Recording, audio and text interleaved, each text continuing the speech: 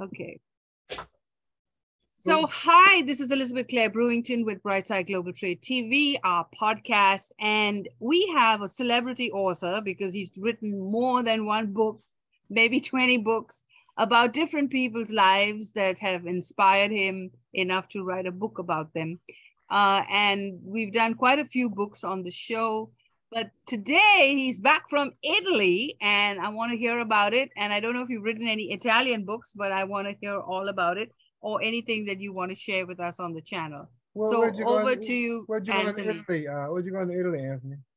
I'm sorry? Where'd you go in Italy? I was in a support role of my partner. My wife was running a program with American students in Italy. Okay. So, and also, by the way, I'm always delighted to be on with you too, you know, Elizabeth. And really what happened was I was listening and my computer got cut off. I mean, it took me an hour to get back on, but because I wanted to say was I was really delighted in hearing and listening to the women that you had on. And I would love to give some of my time, and I'll tell you briefly about Italy, to Janice, to hear a few minutes of her great-grandfather's text about the Cherokee. I really would love to hear that. Anyway, but I'll take a minute. I just want to take a minute and I'll talk about my books. I have made a career out of staking out Italy and Italian, how could I say, themes from an Italian American's point of view. Because when I was coming up, and I've been writing and editing since the 1960s. Because when I was coming up,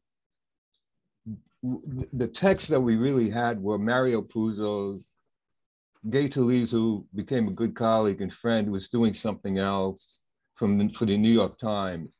So I was fortunate to be educated in a rich way, and decided to become a cultural worker and introduce Italians to different ideas. So that's what I did. And so I have 12 books, many of which I've done with Elizabeth recently, though, not about Italians, but one about a Hungarian doctor and a Jewish writer, Shel Silverstein, who I worked with, the children's book writer. So I made a career out of staking out a territory that I felt that my culture in this country was in need of, frankly. And I did. I mean, here's my first book, The Mediterranean Runs Through Brooklyn. They're all on Amazon, all over the place. The Mediterranean Runs Through Brooklyn. Valentino and the Great Italians. John Dante's Inferno, A Playboy's Life. John Dante was an Italian immigrant. He was second in command to Hugh Hefner. This is a love story between an Italian American and a famous Black woman, Toni K. Bambara's One Sicilian Night.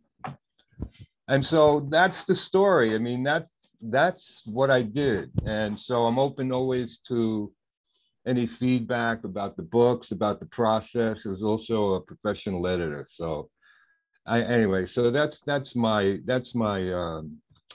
my work and my life. Now in these last years and through the pandemic has really affected me in a way where I really wanted to help people, you know, as much as I could, and I was restricted. So that's about what I want to say. So Janice, can you read like a minute or 2 minutes of that text? Sure, I'd be happy to, if that's okay with everybody else. I feel like I'm... Is that okay? Is that okay? Yes, Claire, yes. Is that okay? Yeah, Anthony is yielding his time to you. So yes. Yeah. Go ahead. Okay, all right. Favorites of you, Anthony. So this time frame that this little section is about is pre-Trail of Tears, but it is during a time when there are masses of small groups that are fighting the Cherokees. So this also relates some historical documentation that my great-grandfather found. And so it's also a read from a memoir, which is not very pretty. So this section, this chapter, I called A Backwoodsman Named Russ. It is not nice to recall, but it is naked truth that our backwoodsmen, regarding the Indians as mere heathen and cumberers of the earth, displayed the same ferocity in fighting them as is shown by the worst of men gone wild with fanaticism. They slew without regard for age or sex. They scalped the victims and collected bounties for those scalps from their own governments. They did not consign captives to death by torture after the Indian fashion, but they coolly murdered the feeble and carried away the strong to be sold into a lifelong of slavery. In Colonel William Christian's army of Virginians was a man named Russ, who left a journal of their expedition against the Cherokee towns in Western Carolina. In describing a personal encounter during one of the battles, this is what he said. A stout Indian engaged a sturdy young white man who was a good bruiser and expert at gouging. After breaking their guns on each other, they laid hold of one another. When the cracker had his thumbs instantly in the fellow's eyes, who roared and cried cannily, or enough in English, "Damn you," says the white man, "you can never have enough while you are alive."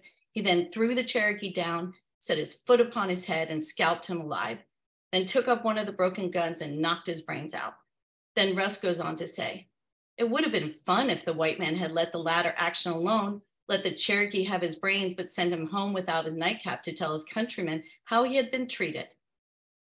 That this savage white man should do such a thing to a Cherokee Indian is not so strange, but that a fairly educated man of some standing should be capable of such comment is hideously illuminating to those who seek true pictures of 18th century border life.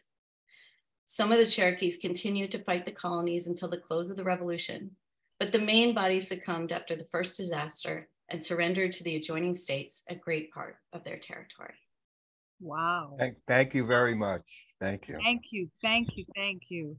You're watching Brightside Global Trade, and she's actually going to be on Monday. And that's a great idea, Anthony, because we should we're doing Juneteenth, and we should get you to do a book reading. You read beautifully. And I'll send you a link to the Audible so you can listen to it. Okay. Yeah, beautiful voice. Thank Yeah, you. thank you. Thank you, Anthony. I appreciate the shout out. Thank you.